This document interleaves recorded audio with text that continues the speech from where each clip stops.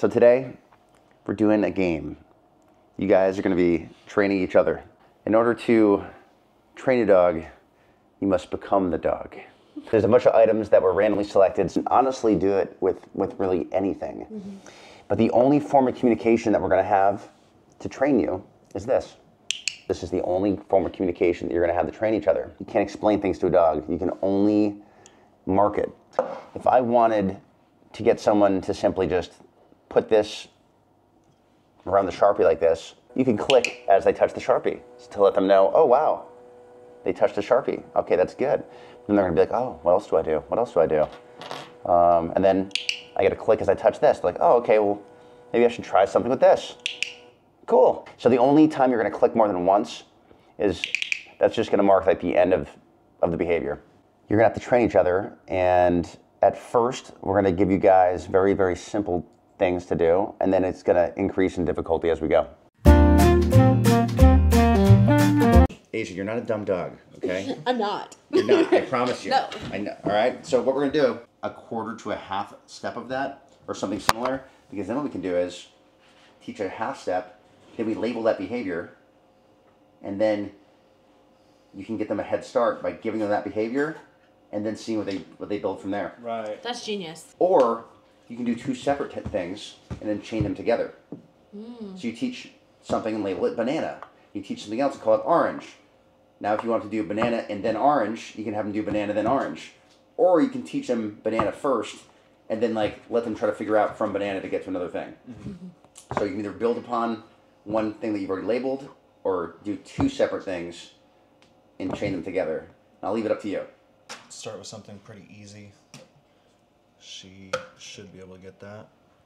And we'll call that banana. Okay.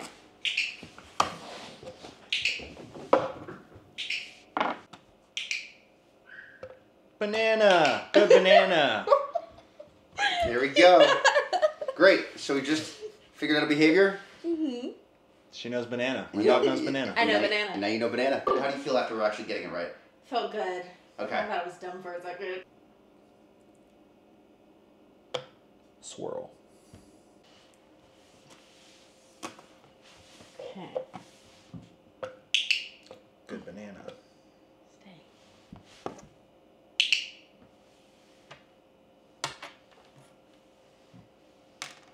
Okay.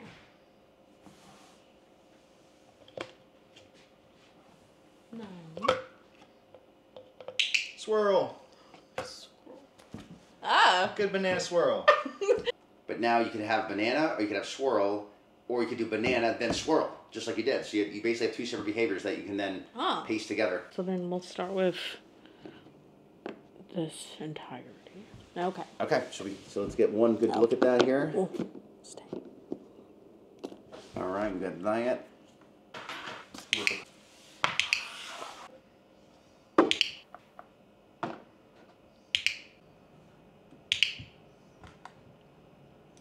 Apple. All right, we're gonna switch over to doing e-collar now. Who wants to be the first dog to I'll go first. be e-collar trained first? Scared. Can I wear it on my arm or does it have to be on my neck? Yeah, does it have to be on the It neck? doesn't have to be on the neck. You can wear it on the arm. Oh, thank I'll go gosh. first. All right. Hand it over. Hand over the e-collar. Oh, wait, we gotta find your working level. Let's go. No, it's his working level is max. Good.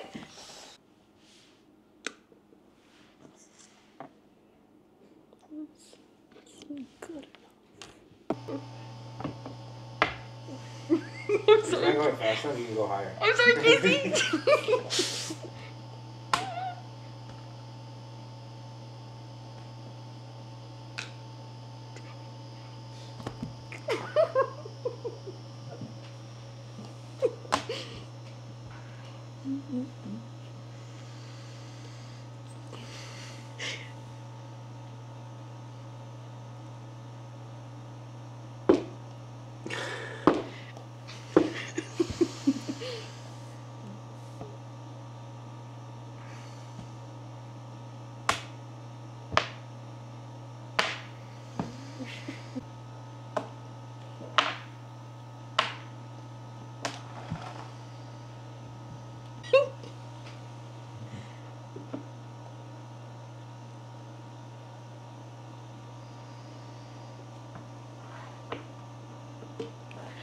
job. How do you feel as the dog right now? That game sucks compared to the clicker. Like, I was not excited to keep playing. I didn't want to keep playing because every time I even tried, I got shocked. Every time I even attempted to do anything, it was like no. But then like with the clicker, I feel like I was excited to get that noise, you know. Behavior is Sorry. my question. Say again? Is using E for a brand new behavior without the dog understanding it a bad thing? Why don't you ask the dog? How do you feel about showing up to training? I'm not excited.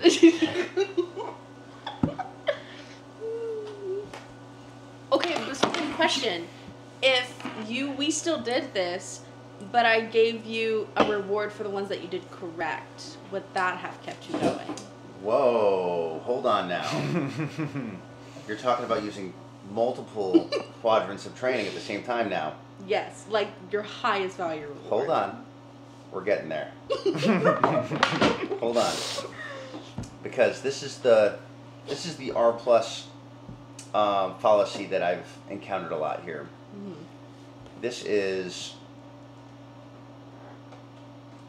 most balanced trainers, most smart, intelligent balanced trainers, I should say, I'll generalize here, would absolutely agree that positive reinforcement is better than negative reinforcement. Yeah. Exclusively using positive is definitely better than using exclusively negative, Yeah, right? for sure.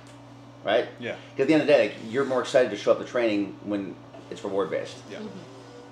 You're less excited to show up to training when it's just negative based.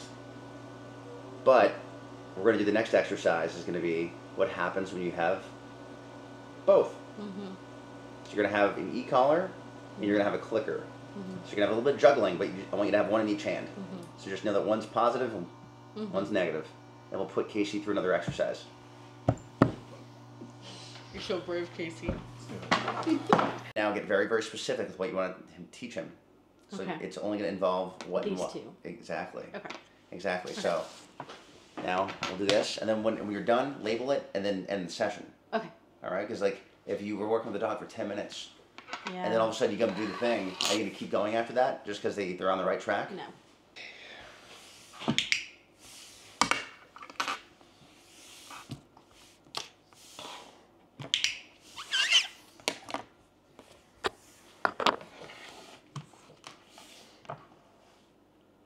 You can feel it?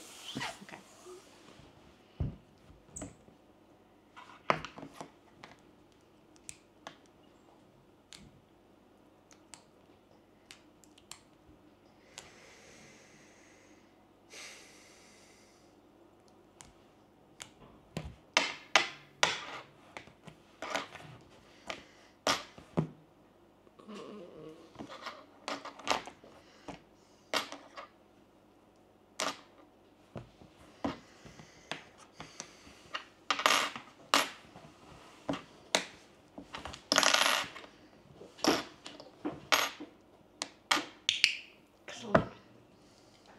I'm just Time. How could you have broken that down even easier? like just maybe like start with the positioning of the link. How about get rid of the pen? Oh, right, and just work on the position of the and how it's standing. Exactly. Okay. So you could have broken that down into a smaller. All right. Cool. All right, Asia, what's something you're learning so far from where we are on this exercise? A lot of the times it really is not the dog, it's me. Like I just feel like if it's not like timing, it's like what David said, rewarding things that are like mediocre. And like I know sometimes at the start it's good to reward like even the littlest of things, but if the dog has a level of understanding with that I know for a fact, I really should be aware of what I'm rewarding. That's my biggest thing. But when we're talking about rewarding the dog for little sub things, what is Right. that really? That means we're just Breaking creating it down. Exactly. It's exactly Yeah. it.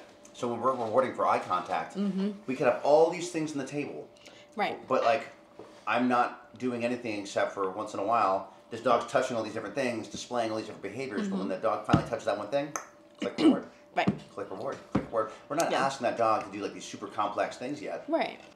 All right, Casey, what's something you've learned so far from doing this exercise? That I would much rather hear a clicker as a reward than get E'd for not doing exactly what in the trainer's mind I should be doing. Just it was even more fun like to do it with just a clicker. Like I wanted to keep playing. Whereas with an e-collar, I almost didn't want to play. It's just like I'd rather not do this. Awesome. That's a great point. Like just something to contextualize for anyone who's watching this is that you were getting E'd probably 90% of the time during that. Sorry. No, like now we're gonna try to do another scenario after this, where it's like, what if you were only getting E'd 10% of the time, and then you were able to get through the problem faster, and then at the end of the problem, you actually get faster. You get like a slice of pizza. Right. And like I actually like pizza, and like I'm glad that I got through this even faster because the faster I got to the pizza. Right? No, it was the E was a nice clear no. Like I did enjoy that, but being told no over and over and over and over again gets old very quickly. It's a great lesson. And David, you're up. What did you learn from being an observer?